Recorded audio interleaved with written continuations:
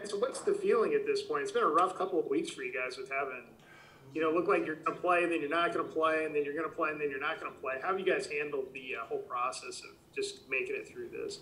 I mean, just continue to keep our head down and work. I mean, it's obviously not a situation that we hope to be in, but there's not much we can do to control that. So we just continue to work every day and just look forward to our next opportunity to play.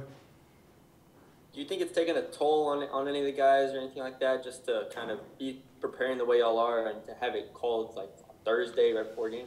No, not really. I feel like if anything, it just made us like more excited to play that next game. I mean, like I said earlier, there wasn't anything that we could do about it, but now everybody just wants to play. Like every single practice that we've had has been super competitive and high energy. So I feel like it hasn't affected us in a negative way at all. You don't feel like the season's starting to slip away from you guys here a little bit? No, not at all. I mean, we still know that we can win every single game that's on that schedule. So I feel like we're not in panic mode at all. You kind of mentioned the practices being high energy. What has it been like preparing and practicing and improving without that kind of game tape prior week? I mean, it's kind of hard to say. Like, I mean, it's from like my perspective at least. I feel like it still looks good. I feel like we're all doing our job and doing what the coaches asked. Talk a little bit about UAB. I mean, it looks like they've got a really physical line and a run game. That's kind of what they're known for. I mean, what do you guys see in UAB as you start preparing for this game? They're big up front and they like to run the ball. So we just want to stop the run as much as we can and just play sound football. Is that the key against these guys? You have to play well up front and cover your assignments? No doubt. Like, I mean, we can't let them feel comfortable in the run game. We just need to get penetration throughout the throughout their offensive line, and then just if everyone does their job, we'll be fine. Hey, Deion, what's it like on a Saturday when you know you're supposed to be playing and you can't play and you're having to watch a lot of other teams across the country play on television? What's that like sitting there watching it on TV? It's kind of tough. I mean, for me at least, like, I know, like, especially like we had a game scheduled, we had a game plan.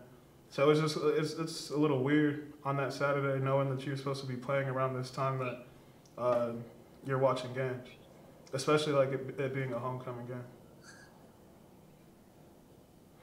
Coach Owens talked a lot about tackling this year, and y'all talked about it as well. Do you feel like y'all are ready to go against a physical UAB team in that respect? Yeah, I mean, we still have a few more days to prepare, but we're headed down the right track. Everyone's running to the ball. Everyone knows what angles to take. Yeah, you have some NFL aspirations. Are you hoping that this is going to lead you to a professional career? Yeah, I mean, God willing, I just want to do my part to get me to that next level. But as of right now, I just want to focus on the team and be as successful as I can here. And that's the thing with this season. This is your big opportunity this year. Do you feel like you have to show something this year to increase your chances to make it? I mean, yeah, but I don't have to do anything spectacular to, like, that the coaches or the team don't already ask for me to do, So I'm not going to, like, stress about it. I know I'm going to be in the right position, and God willing, some team will see my skills. Yeah, I guess that's my point. I mean, if you're in the midst of a season where, you really need to, kind of make your case, and all of a sudden, a lot of your opportunities are getting wiped out. I mean, especially the opportunities against higher level competition like A&M. And do you ever think about that? Do you think maybe you might have missed a little bit of a chance to show what you can do? I mean, sometimes, but I can't let that get to me, I just got to do my part, and, I just got to let the rest play out. There's some things I can't control, and missing those games was something that I couldn't control, so I'll just let the rest play out. It's got to get pressure on UAB this week. Is that going to be an important part of this game plan? Yeah, for sure. But I mean, that's always an important part of any defensive game plan. But I think the big emphasis is to stop the run. No one's been drafted from North Texas in a long time, and you may be one of those guys that could get that kind of opportunity. Is that something that would mean a lot to you to maybe break through and be picked? Yeah. I mean, I feel like anybody, like if they get the opportunity to be drafted, like it's a big thing already. So I don't want to just get stuck on that. I just want to do what I can to help this program.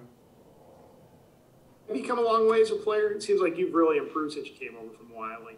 Oh, no doubt, no doubt. I owe everything to North Texas. You know, I came in here not knowing, like, not having a high football IQ, not having good technique to where I am right now. So it's actually pretty cool, like seeing that transformation. Dion, when the COVID numbers started to spike a little bit within the program, you know, what was going through your mind? I mean, obviously you knew that, you know, COVID-19 is nothing to play with, and you guys have done your due diligence to try to avoid the kind of thing happening, but yet it still happened. What kind of went through your mind when you were seeing all those people be affected by it? I mean, I hate that. Like, I just hate COVID-19. You know, like it's ruined a lot of things, but.